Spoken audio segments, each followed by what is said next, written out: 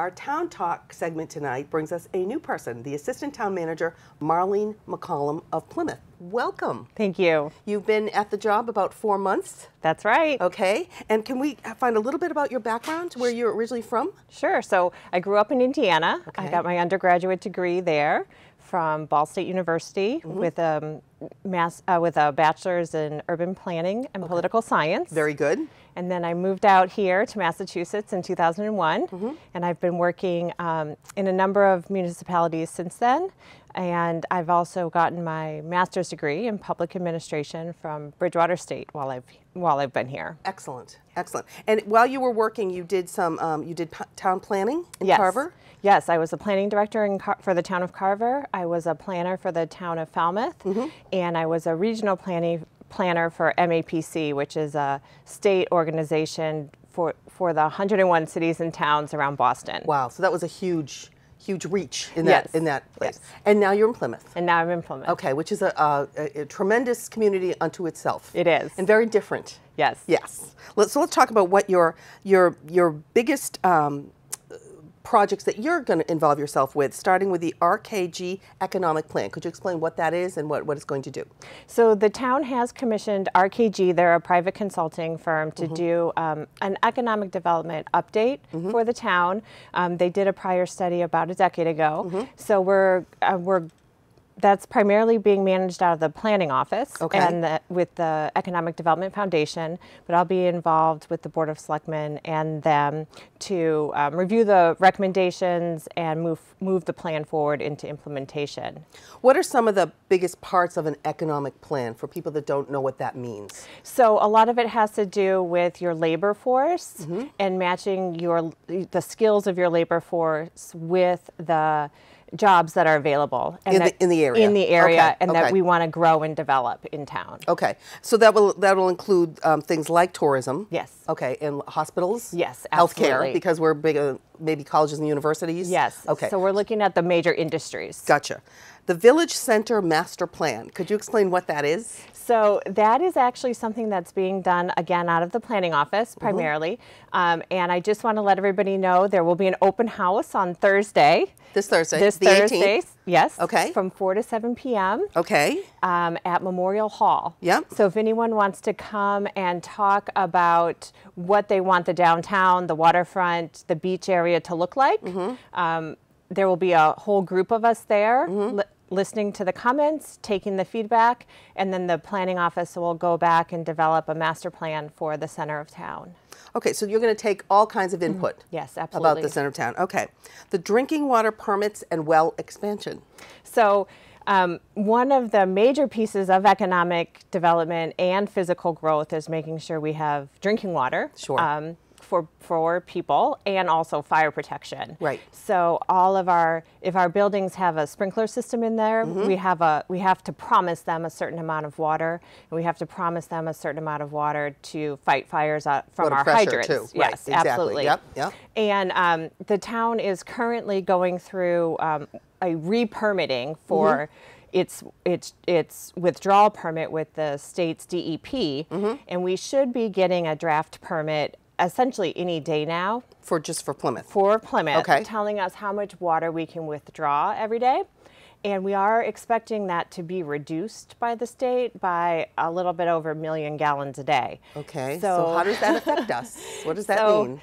We're going to have to do some work with better managing our water supply, making sure our mains are not leaking, making sure that we're accounting for all of our water, making sure that we've got the most efficient system. Conservation methods. And absolutely. that's on the municipality level as well as individual homes. Yes. Clearly. Yes. Okay. So conservation and efficiency. And then we also are in the process of talking about permitting a couple of new wells possibly, because even with the permit cap coming down, we still have a deficit in the amount of water we can supply on a high drought, high stress condition day. Right. If we have a well out of service, so we need to be permitting some additional water wells. So that's not individual person getting a well on their property. That's the town getting the huge wells. Yes. So these are public water supplies of 1 million+ gallons a day. Okay. Just to clear that up.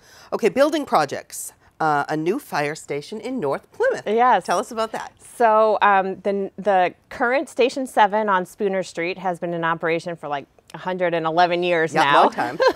Yep.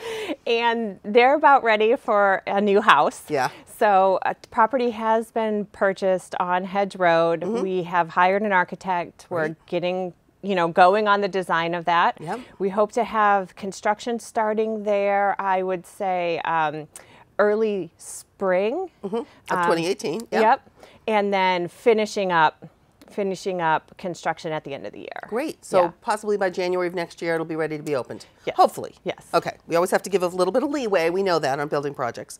A new airport administration building. So the airport is under design. They're underway for a new administration building right next to their current building. Their current building would be taken down. Okay. And that will probably go out to construction maybe in June of this year. Okay. And it'll take about 12 months to complete. And I'm very much looking forward to working with the Airport Commission and getting to know them Right. and all of the people at the airport. Now, some people think that the airport is a privately held, or it's not? Nope, It nope. belongs to the town of Plymouth. Yeah. Okay. Plymouth is very unique, and it's a great asset to have a municipal airport. Sure. There are not a lot of them. No. So it's a very unique function of the government that we run an airport. Yeah, great. We've got everything in this town, don't we? Everything. Okay, now April town meeting. What are some of the big items that are going to come up at April town meeting? So this will be the first annual town meeting that I'll have gone through with the town. So I'm learning a lot with the budgeting process, Yep.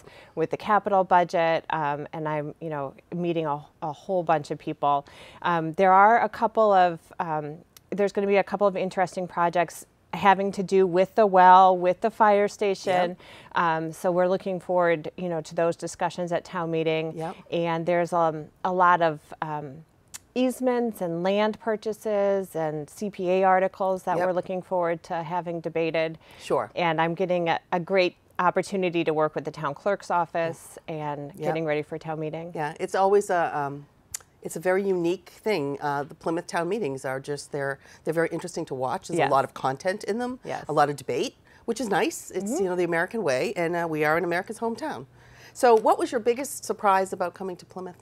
So I have been a resident here. I've lived here for about a dozen years. Okay. So I'm pretty familiar with how things work from the receiving end Yep. of receiving services. Yep. But I've just been really fascinated and really really happy about the great people I work with. Yeah. I've been very pleasantly surprised with some of the, I'm really honored to meet some of these people. Plymouth has some stunning people. Yeah. It really does. That's why I think this is such a fabulous town. Yes. Well, we will have you back again. It was wonderful to have you. Thank you. Thank you. All right.